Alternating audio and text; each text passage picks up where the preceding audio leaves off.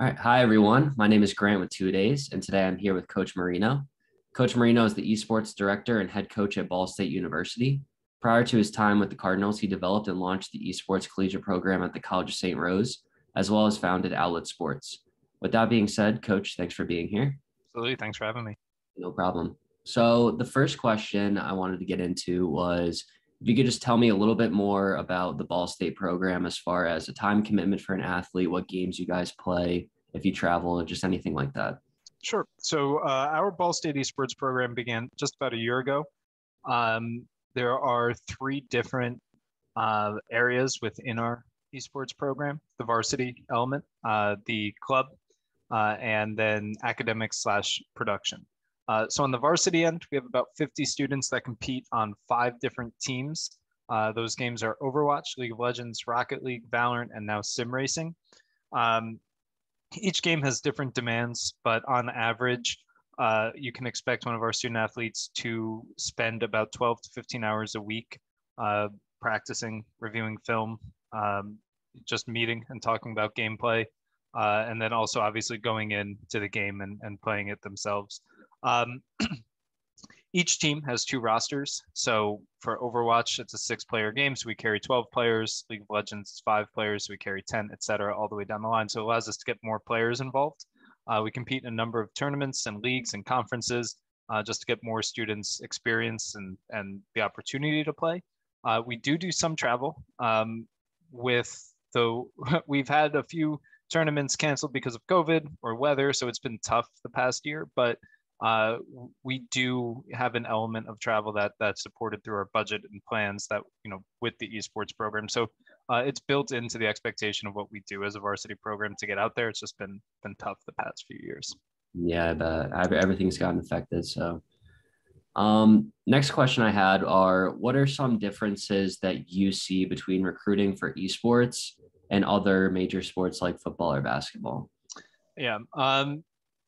The way I've answered this question has changed over the past year or past 2 years because esports recruitment is getting more competitive, but it's also becoming more standardized isn't the right word, but more streamlined. There are more opportunities to discover, speak with, and then subsequently recruit prospective students.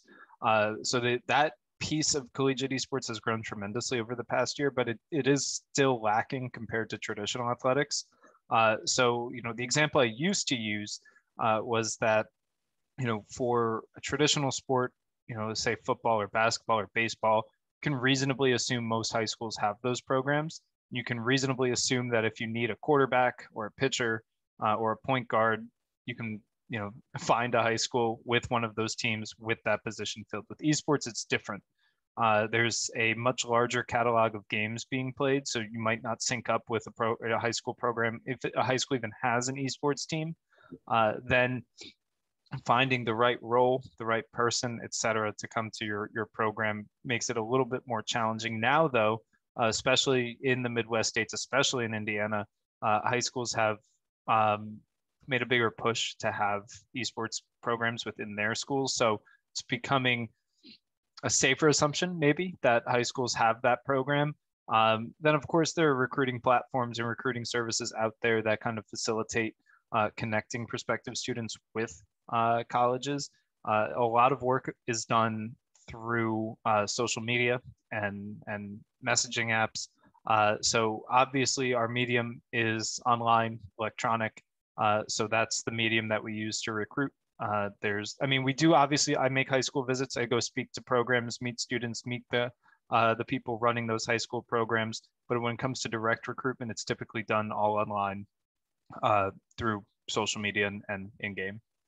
Yeah, so that kind of leads into my next question is, since everything is online, is the only way to get noticed by a college coach online, or are there tournaments that you guys go out to and showcases and stuff like that? I know that they have them.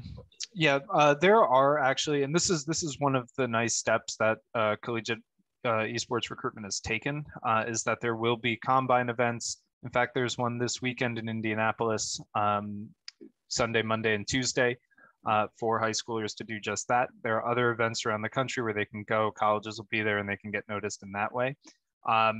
I wouldn't say it's the primary tool yet, but it's definitely a great way um, just to even network because I know, through the connections I've made with high schools and high school players, it's snowballed into different class or different students in those classes having an interest in my program, maybe than the initial person. So it's just a good way, even if you don't necessarily get a recruit from it, to just kind of get your name out there. Gotcha, for sure. So in a lot of other sports, there is a highlight tape that will get sent to a coach. Is there really such thing as a highlight tape? And if there is there stuff you like to see in one? Yes and no. I mean, it's when it's tough because in traditional sports, um, really good plays require athletic ability, and Mhm. not everybody possesses the ability to have that athletic ability. In esports, it still takes a tremendous amount of skill to make really good plays consistently, but everybody's on a level playing field with how the games are run. So if you play the game long enough, you'll come into some really nice highlights. It's not a bad thing. I love seeing highlights, but usually they're curated, obviously, to show the best. So one of the ways we kind of get around that to kind of see how a player actually does in game is to plug them in with our current team and run a practice that way. That way, maybe they still do have some of those highlight moments, but more we can see their skill in context of an actual game and see how they work with our team, how they fit into our culture.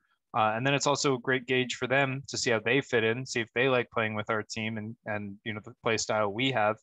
So that's kind of the method we take, and I think that's how I don't want to say most, but how a good number of collegiate programs kind of also will do their recruiting. Gotcha.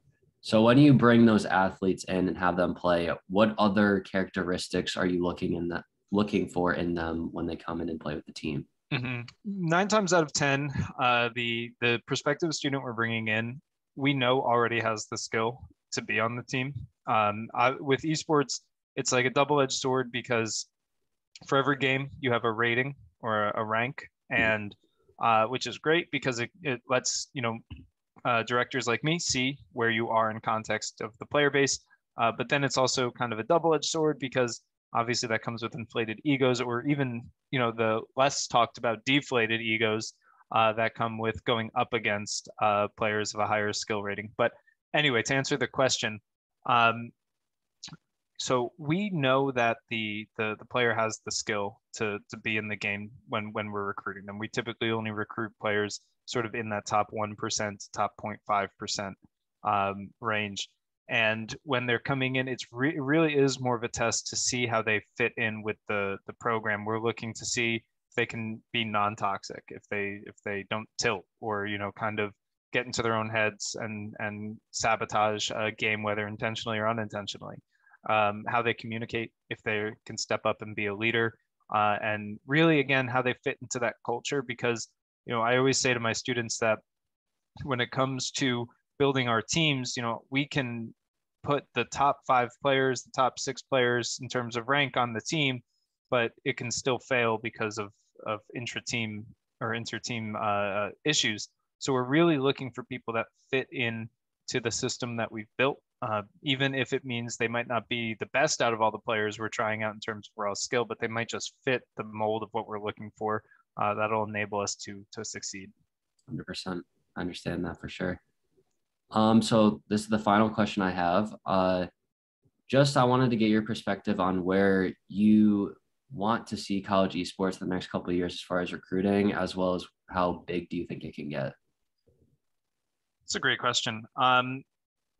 What I would like to see from it, and I guess on the collegiate end, um, this might be a hot take, but I eventually would like to see regulation around recruitment, especially of current pro players. I don't have a problem with people with pro experience playing in esports, but right now there is a number of current professional players that also play in collegiate, and I understand from the player perspective why that is.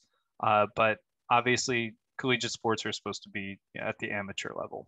So I think that that's a step that I think the industry as a whole should take to more closely bring us to what we see in traditional athletics, again, where it is a more amateur endeavor. But then as a whole, I don't think we're there yet in terms of it reaching its peak point of efficiency and even notability in a way. Like a lot of high school students still don't know that they can be recruited for college esports. Because especially on our campus, we have 25,000 undergraduate students. With each class that comes in, I will see, let's say, 10 students a semester that had no idea we had esports. Obviously, we have way more students trying to get involved than 10, but we'll get 10 players each semester that say, oh, I didn't know that college esports was a thing. And they'll be a highly rated player, in whichever game that they play. And of course, we do what we can to get them involved on the teams. But I still think that we're still fighting for some visibility and legitimacy when it comes to collegiate esports. And the colleges themselves have done a great job pioneering. I think sometimes there might be a bit of fatigue with how much each program asks for and puts in. But it's one of those industries that's just rapidly growing and rapidly evolving. So colleges that are able to kind of keep their gas or foot on the gas are at an advantage right now, especially when it comes to recruitment, because they're the ones that are able to offer bigger scholarship packages. They're the ones that are able to offer larger travel stipends and budgets and provide housing and the things that you would come to expect with larger Division I traditional sports programs. They're starting to incorporate into their esports program. So I think that might be kind of the horizon in the next few years is for colleges to really step up their game in terms of how they offer and what they offer prospective students for their esports programs. Awesome. Well, yeah, I think that's going to wrap it up. So thank you very much again, Coach, for meeting with me, and good luck growing the program. I'm very excited to see what you guys do in the next couple of years. Awesome. Appreciate it. Thanks, Grant.